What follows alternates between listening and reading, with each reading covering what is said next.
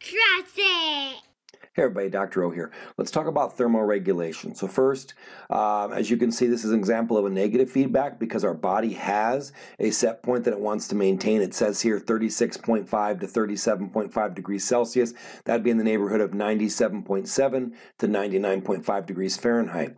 So if there's a change, our body wants to restore homeostasis to bring us back to normal, and that's why it's an example of negative feedback. Another thing to note before we jump in is that remember that 60% of the energy produced by your metabolism is heat.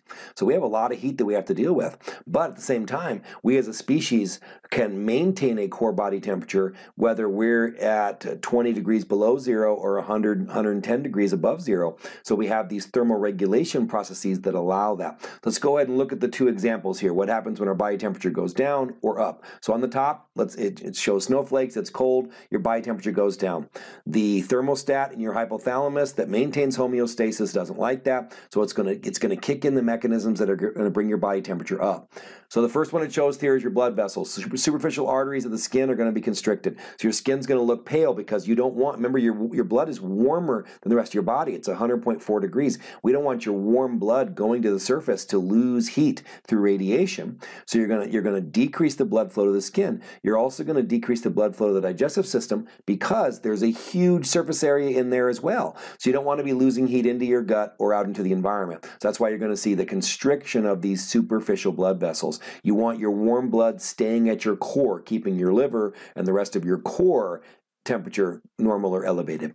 Then you see shivering. So shivering is going to be muscle contraction, which is going to require energy. So shivering is going to increase the amount of your metabolism, and it's going to generate heat as a byproduct. And then the last one there, you see the thyroid gland is going to release more thyroid hormones to increase metabolic heat production. All those things should bring your body temperature back up, and you should be fine. Now, if you can't get out of obviously getting out of the cold is the best thing to do. If you can't do that, then certainly this system can fail at some point and you can develop hypothermia. On the flip side, point number 5 there, if it's hot out and your body temperature gets high, the hypothalamus will not like that either, and it's going to do what it can to bring your temperature down. It's going to dilate superficial arteries. You want more blood flowing, to your skin and your gut because those two huge surface areas are a great way to lose heat, but the skin being most important. That warm blood rushes to your skin and radiates off heat. And on top of that, the second point there, sweating is going to be initiated. So now not only are you going to be radiating heat, or maybe if you find a nice breeze or use a fan, you'll be getting rid of heat from convection, but you also will be getting rid of heat now from sweat evaporation. And remember that sweat evaporation is dependent on humidity. If it's very humid out, sweat evaporation is not going to work very much. Doesn't mean you won't sweat. You're going to sweat a ton, but it won't be very effective or productive sweat. And third, the thyroid's going to do the opposite. The thyroid's going to turn itself down to try to decrease metabolic heat production. And in the end, that's to bring your temperature back to normal. If you're in a situation where you can't get out of the heat and you stay real hot, that can certainly lead to heat-based illness. And if you've sweat so much and you're so dehydrated that you can't sweat anymore, so your skin gets real hot and dry, that can certainly lead to heat stroke. And remember, humidity is a key player there. So dress warmly if you're going to go outside when it's cold. Stay hydrated if you're going to go outside when it's hot. And keep yourself safe.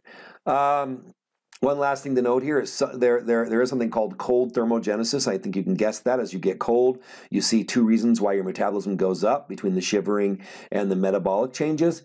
This is why some people do like cold plunges or they sit in ice baths. They're actually trying to stimulate their metabolism by making themselves cold.